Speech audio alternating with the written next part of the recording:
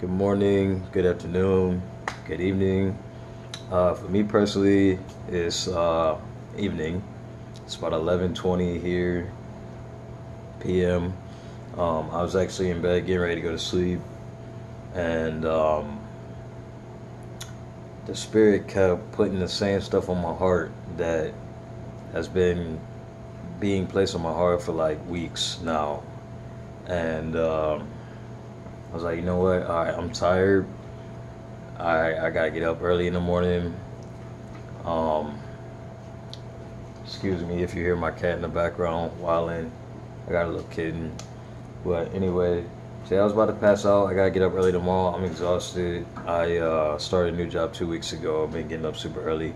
But anyway, for weeks now, I've been feeling the spirit put something on my heart, and that is to share my story and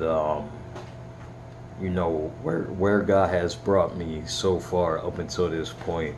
It's been heavy on my spirit for weeks now, to tell my story up until this point, explain to people how I got from where I was to here, in these last 5 or 6 months. And I really just haven't wanted to do it at all. Like, I'm just like, all right, God, I'm pretty sure I hear what you're saying. You want me to speak, but I don't want to speak. I'm like, I'm really enjoying like just being low key right now, and not having the spotlight on me, just kind of staying in the background and being private. I'm really, I didn't want I didn't want any persecution. I didn't want any attention. I just wanted to stay where I was at. I didn't want to speak, and I realized that Spirit tells me to speak, I got to speak, because this ain't about me. So anyway, I'm going to go ahead and try to jump in and make this less than like 10 minutes long. So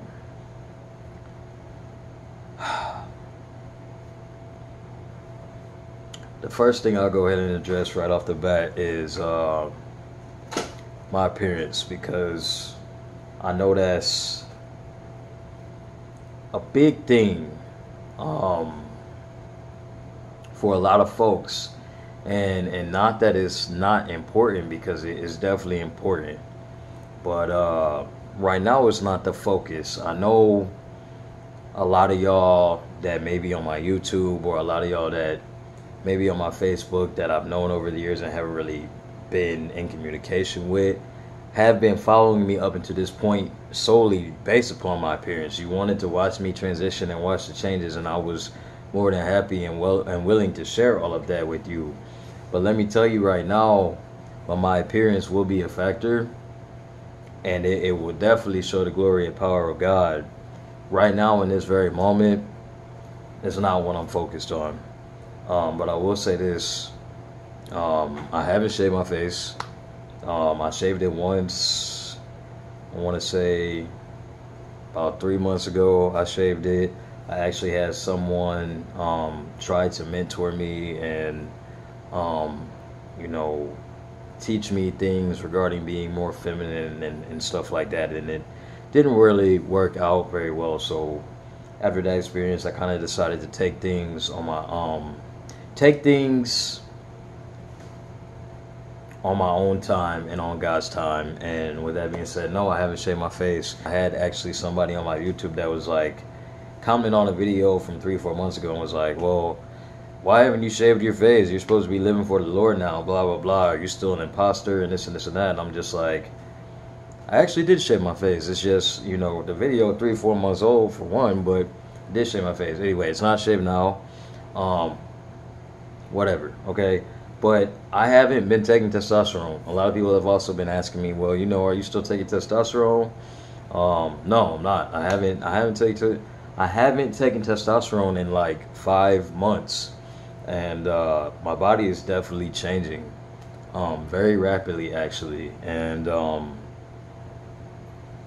I'm noticing everything. Some people notice stuff, some people don't. But with that being said, my appearance is something that will come in time. Um, Scripture actually says, I believe it's in Samuel, it says, man judges outward appearance, God looks at the heart. So while that's not to say that my outward appearance um, doesn't need to become obedient, it's not to say that it's unimportant, but it is to say that right now in this very moment, it's not the focus. Okay. Um, so if you just come in here to see what I look like, then I'm sorry. You can probably just go ahead and turn this off now because we passed that. Anyway, moving on. So again, reason why I'm up right now at 11:30, got out of bed, is to tell my story up until this point. I've had a lot of people reach out to me, and my stories got around, and it's been actually incredible. Like, God has sent me a lot of people locally, and spread out across the states, that have reached out to tell me they've been inspired by my story thus far, and encouraged by it, and reaching out to lend support and everything like that. So it's been awesome. God is definitely opening opportunities, opening doors, sending the right people my way, all that great stuff. And with that being said, that's why I got to let y'all know, how I got here. I've been doing a lot of talking about Jesus, a lot of talking about God, a lot of talking about where I am spiritually in my life right now, and a lot of y'all are like, what happened? How did you get here? So that's what I'm here to talk about right now.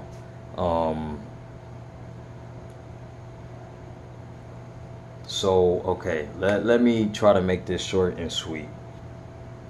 Beginning of this year, okay.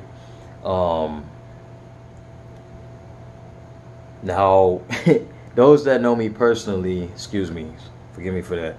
Those that know me personally know that I've been smoking weed for a very long time. And you're like, oh, well, you just here to tell us about how you stopped smoking weed? No. Wait. So, those that know me personally know I've been smoking weed for a very long time.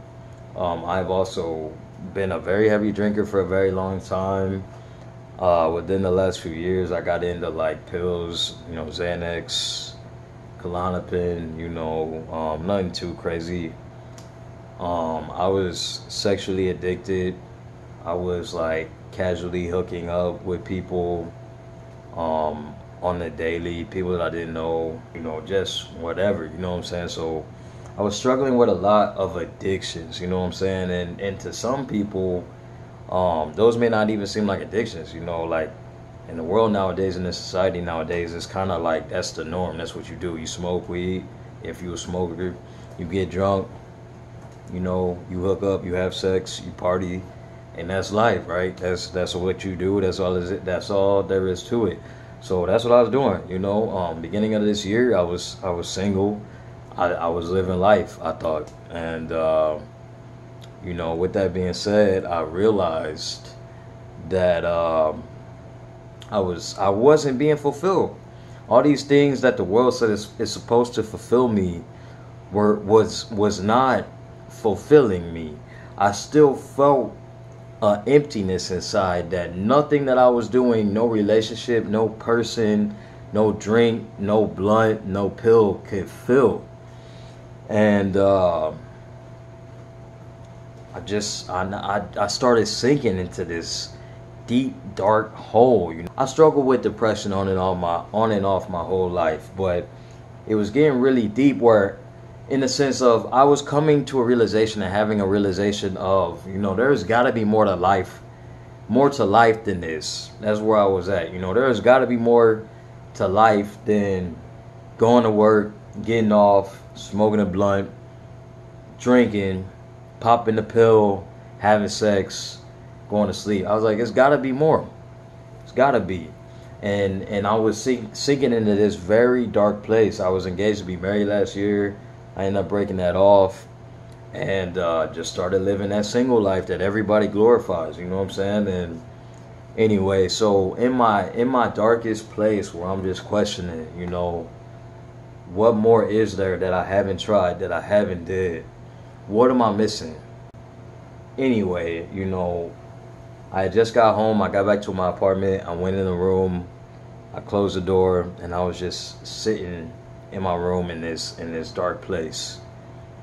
Um, and basically, what I did was I called out to God, and I was like, you know what, God? I was like, I believe that there's more to life than this. I was like, I don't want to do this anymore. You know, I was like, I'm not full. I don't feel fulfilled in anything that I'm doing. Like, there's got to be more. I basically just asked him to help me, you know, like in my heart, in my spirit. And what happened next is the reason why I'm here right now, today. When God felt that I was genuinely yearning for him in my heart and heard me calling out for him, asking him for more, asking him for help, asking him to save me from the path that I was heading down, that was bringing me no satisfaction. When I called out to him and asked him to save me from that, he heard me and he came. And what I mean by that is this: I'm sitting in my room. I'm in this very bad mental space. I'm angry, I'm sad, I'm depressed, I'm just not happy. I'm done. I'm like, I've been here too many times before. I'm like, God, help me. You know what I'm saying? Whatever it is, help me. I need you to save me right now from this path that I'm on. And what happened next was I felt a peace unlike anything I can explain. And there's actually a scripture for that.